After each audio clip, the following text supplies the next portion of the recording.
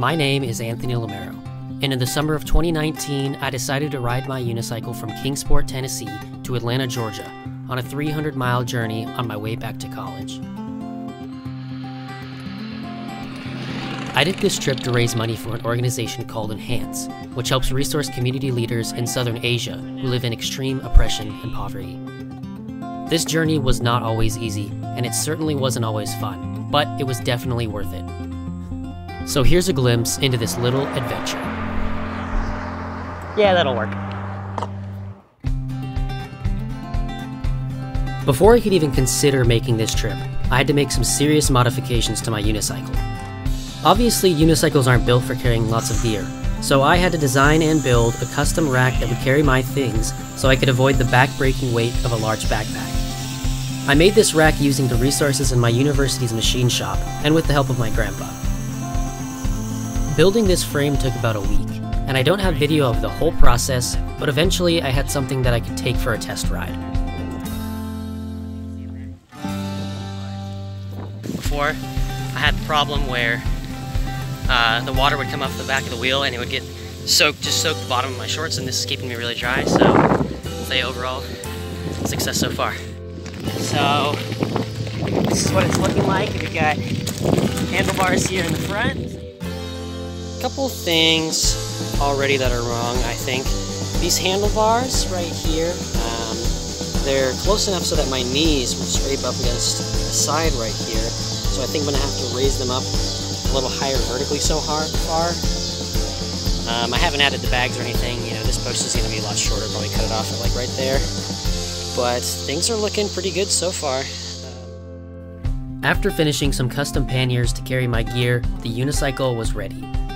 My family gathered around to send me off from my parents' driveway. Barely 1 week after I had come up with this idea, I set off on a 10-day journey across 2 states with very little idea of what I was getting into.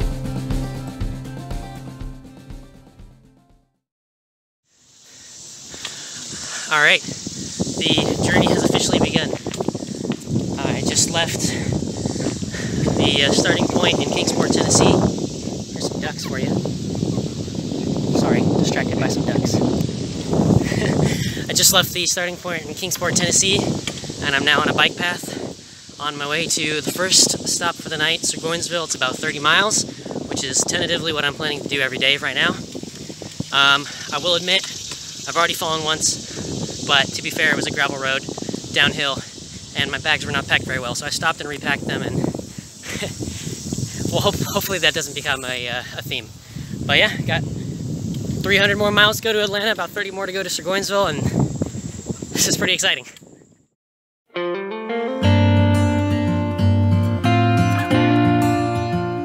I began my ride on a local bike path that wound through the city. It was an easy, flat trail along a scenic creek, and it would be some of the nicest riding of the entire trip. The plan was to ride about 30 miles per day for a total of 10 days of riding. However, the longest training ride I'd ever done was only 12 miles, and that wasn't even with a fully loaded unicycle. So it wasn't too long before I encountered my first problem. Okay, so, update. I was just got finished with about maybe 15 miles of the ride or something around there. And I was just pulling into this McDonald's right here to fill up on some water.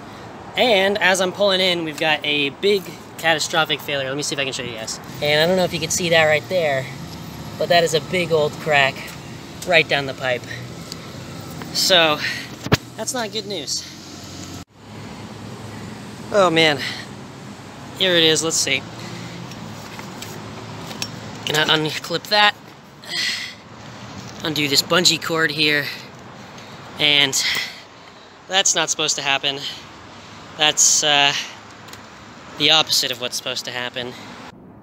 Yeah, so of all the problems I expected to happen on this trip, this was definitely not one of them. I felt lucky that this failure happened only 12 miles from home, rather than several hundred miles into the trip. Because I was still so close, I was able to take the unicycle back to my grandpa's workshop and perform a quick fix that allowed me to get back on the road in just over an hour. So the unicycle's fixed. And I'm back out on the road. Basically, we just had to, I stopped at the McDonald's, had my parents pick me up, and then I went back home to fix it. And it's fixed now. I'm riding again. Had you been watching and waiting from some place up above, somehow knowing in this place all these people. Here we are, coming into Surgoinsville city limits. This is where I'm going to be staying tonight. And just look at this view. I'm not sure how well you can see this. Hold on. That's a little better. Look at this place.